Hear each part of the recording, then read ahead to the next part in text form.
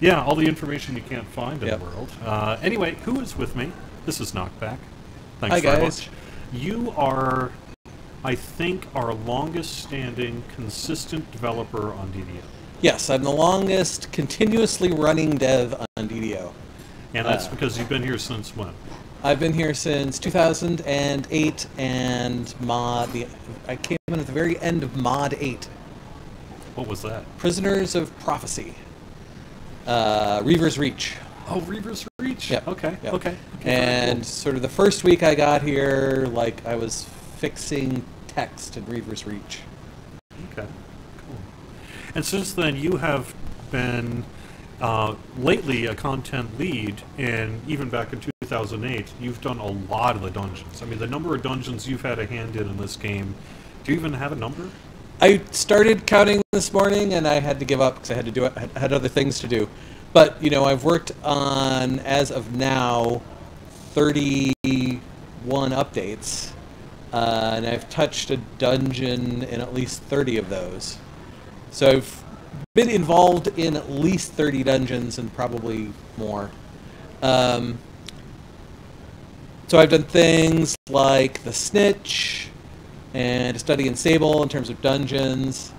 I've done public areas like House Cannith and Evening Star. Lately, I've done things like Multitude of Menace and Epic Shroud and the Anniversary Dungeon. Nice, nice. All right, I'm going to quick cycle through my audio.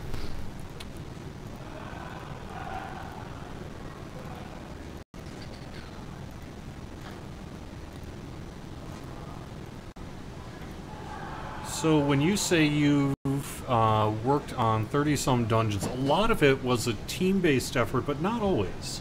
Not always. Some dungeons, you know, I did start to finish, like Power Up or Army of Shadow.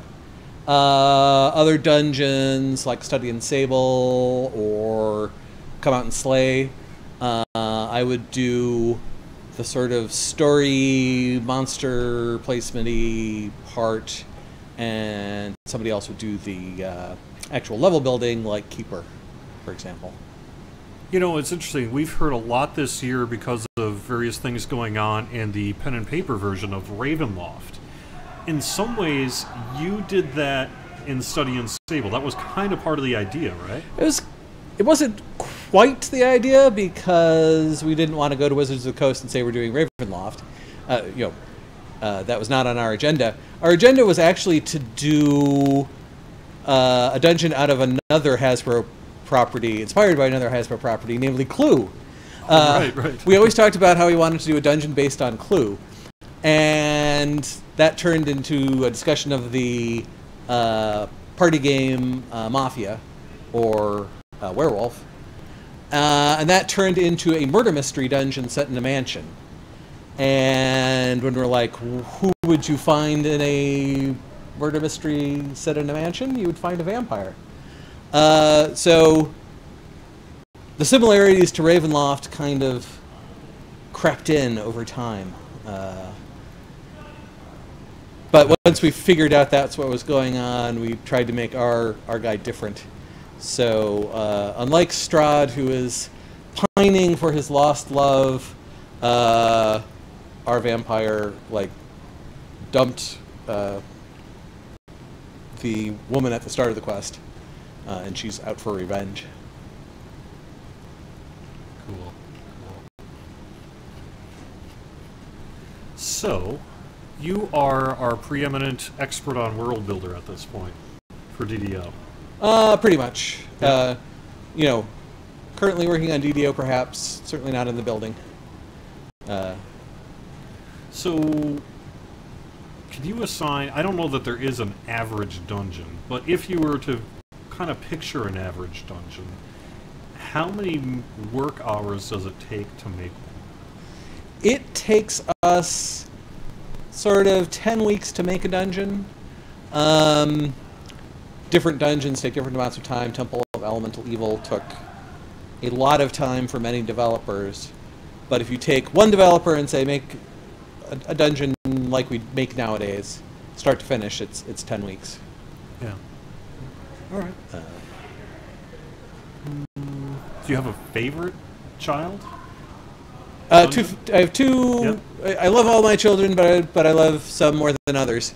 The two that stick out are Study and Sable, because we threw in all sorts of things. And the other one that stands out is Come Out and Slay, which is the end of the Shard Syndicate line. And the reason that sticks out is we were going free to play, and at the moment we made Come Out and Slay, we didn't have an art budget. So we were trying to figure out ways to make dungeons that felt fresh and new and different without any new art. Yeah.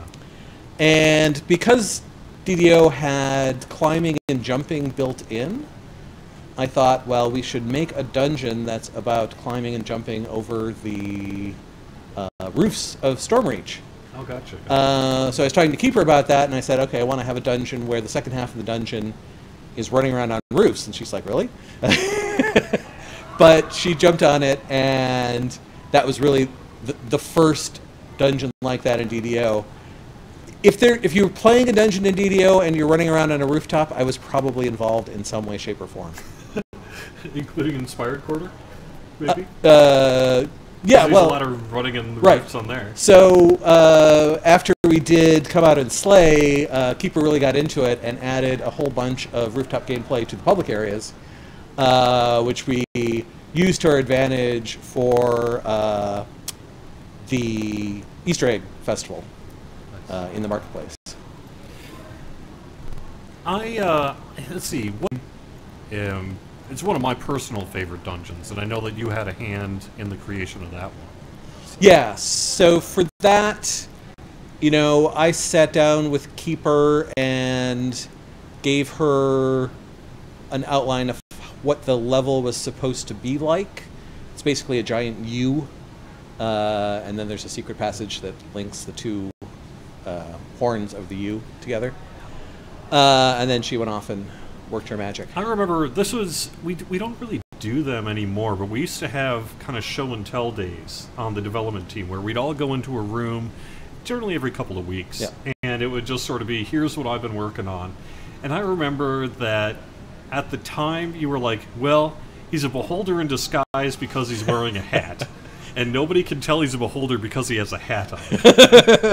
Yes. Yeah, that was... So my two great discoveries for that were necessary to make that dungeon were that I could put hats on things, which Eladrin discovered with headcrab. Well, Eladrin told me about when we did headcrabs for the Inspired Quarter. So I figured out how to put hats on things, and then I figured out how to cut off heads.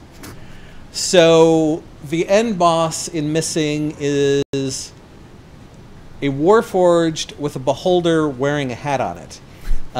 Technically, the beholder is wearing the Warforged, right? As his disguise. Let's see. Most recently, like I said, you've formal title or just unofficial title in terms of like content lead? Unofficial. Yeah. Okay. Technically, I am staff. Okay. All right. Which is better than senior. Go figure. But you've had a real lead role in a lot of the recent adventure packs. Yep. And that's got to be pretty exciting to take that knowledge that you've been building over the years and really get more and more ability to guide that sort of process. Yeah, it was fun to do the last year with the storyline involving the Devils, both because it gave us a chance to revisit the Devils, who were so important to the Marketplace event, but also because we got to go back in the Devil's Gambit to some fun locations in Stormreach, like House Cannith, or find out where the gatekeepers are hanging out, for example, and also do some fun bosses in that pack. The Rocking Dead is in chat. Which, hey, by the Rocking way, Dead. Hey, Rocking Dead, nice to see you. We've been chatting a little bit in chat, but I just wanted to call you out actually on the show here, saying it's an honor to have you in our chat room here. Did you do Kratos? I did Kratos, yes. Yeah. So, as I said, Eladrin taught me how to put hats on things. So what I did is I took an iron golem, and I made the iron golem invisible. and put many crate hats on him. So a crate for a head, a crate for a foot, a crate for an arm, and so on, to create Kratos. And then had the brainwave of saying if he was knocked down, it would just look like a bunch of crates lying there. So during one of the show and tells, I showed off Kratos, and that was definitely the biggest response any monster I made ever got in a show and tell. I think it's just because, I mean, well, part of it is because he's called Kratos, which is just hilarious.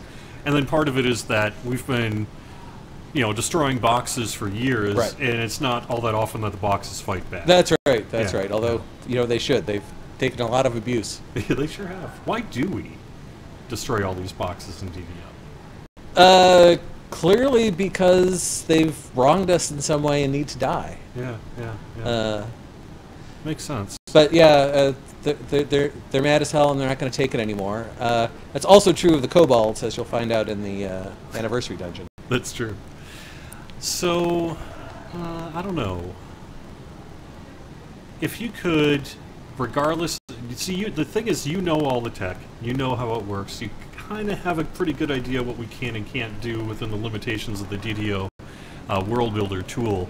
If that didn't exist, what would you make and what would it be? Oh man. Yes. I was saying just the other day, don't ask me what I want, because usually the question is, what can you get done in the next 10 weeks? Right. That's how long we have.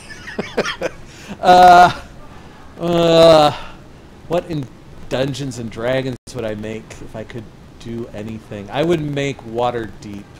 Oh, yeah? I would make a proper, really big city that was not broken up into zones. We kind of tried to do that with Wayloon, but Wayloon was so combat intensive that you never really got any breathing space. It was very much a fight, fight, fight sort of environment.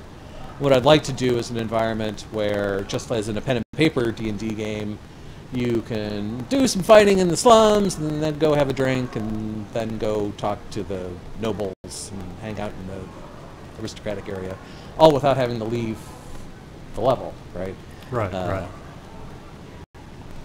And of course, you would run across the rooftops. For sure. All right, well, thanks very much, Knockback. I appreciate you stopping by, wishing us a happy 10th anniversary. Happy anniversary, guys. All right, thank you.